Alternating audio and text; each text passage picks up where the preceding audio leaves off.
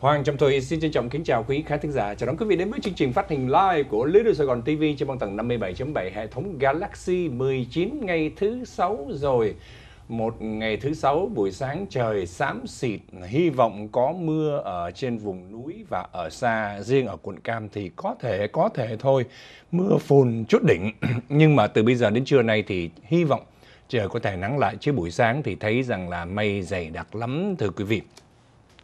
Chúc quý vị một cuối tuần thật là tuyệt vời. Và chúng tôi nhìn thấy vào buổi chiều, đặc biệt ở phía ngay trụ sở của Leader Sài Gòn TV, rất đông những người qua lại, họ đi mua sắm là những cư dân địa phương. Nhưng bên cạnh đó chúng tôi thấy rất nhiều những người du khách ở xa đến. Một trong những điểm mà quý vị có thể biết họ là du khách, đó là đứng chụp hình ở Phước Lộc Thọ. Cái hình ảnh này khi mà mang về nhà nó gợi nhớ rất nhiều các kỷ niệm, nhất là những món ăn ngon thưa quý vị, và chan chứa tình người Việt Nam với nhau, những người ở xa xứ, cho nên có thì giờ họ lại ghé qua Phước Lộc Thọ, Thường Xá cũng như quận Cam này. Một điểm nữa, quận Cam cũng là nơi rất gần với Los Angeles, gần với Las Vegas, rồi đi đâu cũng gần hết. Cho nên quý vị có thể đi LA, đi quận Cam thì biển rất đẹp, nhiều tụ điểm để đi chơi, và thậm chí trượt tuyết, leo núi cũng gần với quận Cam nữa. Ngày hôm nay thì nhưng mà nhiều người yêu thích nhất là thời tiết. Họ nói rằng là mùa hè mà Cali thì rõ ràng là khí hậu tương tự như 4 mùa. Trời buổi tối lại là lạnh, cần phải đắp chăn. Nhưng mà ban ngày thì có thể đi phơi nắng ở ngoài biển thưa quý vị. Thời tiết ngày hôm nay nói chung là cũng hầm, không có quá nóng, 77 độ. Và buổi tối nay 64 độ, trời mát lạnh luôn. Tối ngày hôm qua quý vị chắc thấy rõ là trời mát lạnh, 64 độ mà thôi, và mây mù liên tục từ bây giờ cho đến ngày mai luôn. Độ ẩm ban ngày hôm nay là 68%, nhưng chỉ số UV vẫn tiếp tục ở mức cao 10/10. Mặt trời mọc sáng nay lúc 6 giờ 9 phút và lặn lúc 7 giờ 48 phút tối. Trong những ngày tới, ngày mai 78 độ và buổi sáng vẫn tiếp tục nhiều mây. Thế nhưng Chủ nhật và kéo dài cho đến tuần tới thì nhiệt độ tăng dần lên trở lại sau khi mây mù đã qua đi. Chọn hôm nay và ngày mai nắng le lói thôi thưa quý vị, nhưng mà sang đến Chủ nhật thì trời mới nắng đẹp trở lại. Thị trường chứng khoán ngày hôm nay mở cửa và Dow Jones trong mấy ngày qua liên tục là giảm nặng thưa quý vị. Tính từ 2 tuần lễ qua thì Dow Jones mất có thể nói lên đến 800 điểm luôn. Còn có 17.335 liên tục xuống.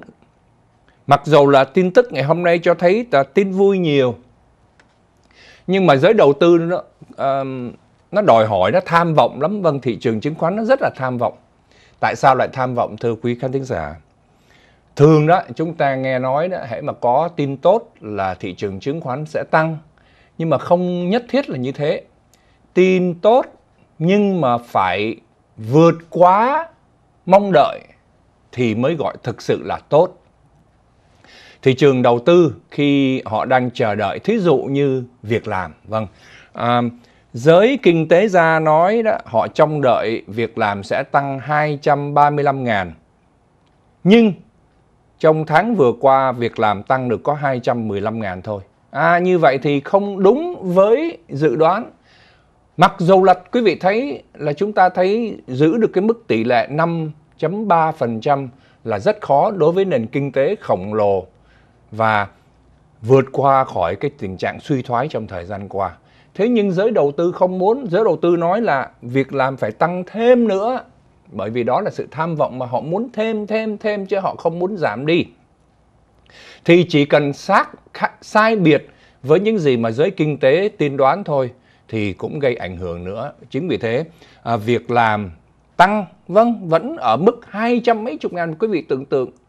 Tuy nhiên cái giới đầu tư nói nếu con số này trong thời kỳ mà kinh tế nó đang èo ột mà cái mức việc làm nó tăng như thế thì là đó là cái tin tốt cho tương lai. Và họ định ra một cái chiều hướng dài trong tương lai. Và họ nói rằng nếu mà mua cổ phiếu ngày hôm nay thì có nghĩa là trong vòng 6 tháng, 1 năm tới thì cổ phiếu sẽ sinh lời. So với tình hình hiện nay, mua cổ phiếu lúc này không có xưng lời tốt, bởi vì cho thấy rằng trong tương lai đó tình hình nó vẫn còn bấp bênh. Đó là lý do tại sao mà giới đầu tư đã bán tháo cổ phiếu thay vì mua thêm cổ phiếu ngày hôm nay. Vàng thì ngược lại trong vài ngày qua tăng lên dần dần trở lại ở mức 1.096 đồng so với mức 1.088 đồng, thưa quý vị. Cho nên trong vài ngày qua vàng đã lên trên được 8 đồng khoảng đó, gần 10 đồng. Dầu thì tiếp tục giảm xuống. Hồi nãy dầu xuống 44 cent, bây giờ là xuống 34 cent, vẫn ở mức rất là thấp, dưới 45 đô la. Và người ta dự trù giá dầu sẽ còn xuống nữa. Chưa kể là giá xăng ở tại quận Cam sẽ giảm xuống từ từ. Trong một tuần lễ vừa qua chúng ta thấy xăng nhích lên mỗi ngày xuống khoảng 1-2 cent.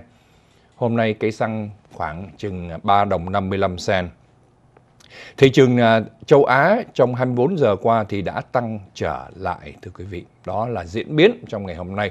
Và cảnh sát như đã hứa ngày hôm qua, cảnh sát của Shreveport, Louisiana, thành phố Shreveport có khoảng 200.000 dân, thuộc tiểu bang Louisiana. Hôm thứ Tư, Little Sài Gòn TV đã gửi đến quý vị bản tin liên quan đến một cảnh sát đã bị một tên gốc Phi Châu bắn chết trong lúc ông thi hành công vụ. Ngày hôm qua thì Sở Cảnh sát Shreveport đã tiết lộ tên tuổi của 2 người can dự vào vụ này. Thứ nhất là cảnh sát viên, ông này tên là Thomas LaValle. Họ rất là lạ, họ là LaValle. Ông là Thomas, gốc người châu Âu.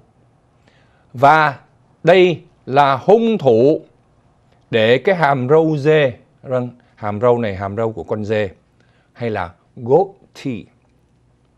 Grover Cannon, 27 tuổi, thân thể lực lưỡng, và Grover Cannon đang bị truy lùng về tội giết người. Và đó là lý do hắn muốn chạy thoát và nghĩ rằng dùng súng của mình để chạy thoát sẽ giúp hắn thoát khỏi án giết người. Thế nhưng thậm chí bây giờ tăng thêm một án nữa. Grover Cannon đang bị truy lùng với tội danh giết người cấp 2.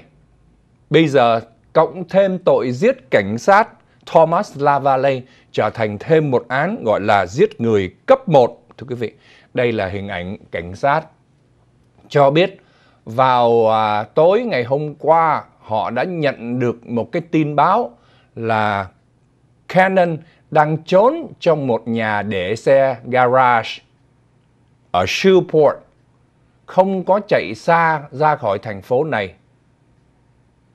Và ngày hôm qua thì cảnh sát trưởng của Shreveport đã tuyên bố: tôi không cần biết tốn kém bao nhiêu, khó khăn như thế nào, bằng mọi giá cảnh sát sẽ bắt được hung thủ giết cảnh sát. Một cái điều rất là tội, thưa quý vị. Bây giờ thì người ta kể lại cái câu chuyện của cảnh sát viên Thomas LaValle đó. Không ai ngờ đó, anh từng là một nhiếp ảnh gia, một người cầm máy quay phim cho đài truyền hình địa phương ở Louisiana. Nhưng mà trong lòng đó thì rất muốn làm cảnh sát. Một ngày khi ông gặp một vị cảnh sát trưởng của Shreveport thì nói chuyện qua lại, thì anh nói rằng tôi rất muốn làm cảnh sát nhưng mà tôi không được nhận. Ông cảnh sát trưởng nói với anh LaValle rằng nếu anh đủ khả năng, sức lực và thể lực cũng như trí thông minh cần thiết vượt qua những cái lớp thử nghiệm và lớp thi của cảnh sát thì anh sẽ được nhận. Và thưa quý vị, sau một thời gian tập luyện cuối cùng thì cảnh sát Thomas LaValle đoạt danh dự, tốt nghiệp cảnh sát bằng danh dự, và đã làm việc với Sở Cảnh sát Shreveport được 4 năm qua. Bản tin ghi nhận là hôm thứ Tư thì anh đã nghe 911 phải chạy đến một căn nhà để tiếp ứng khi có người thấy có cái hành động phải nói rằng là đầy nghi ngờ của tên Cannon này.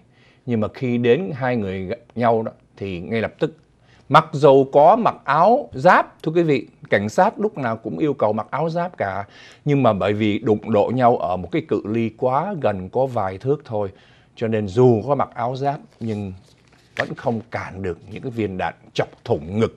Vài viên đạn đã chọc thủng ngực cảnh sát viên Lavallee và giết chết ông ngay tại chỗ. Giờ đây thì Cannon sẽ bị đưa ra xử tội giết cảnh sát và chưa biết có lãnh án tử hình hay không. Chúng tôi trở lại sau phần quảng cáo. Kính mời quý vị tiếp tục theo dõi.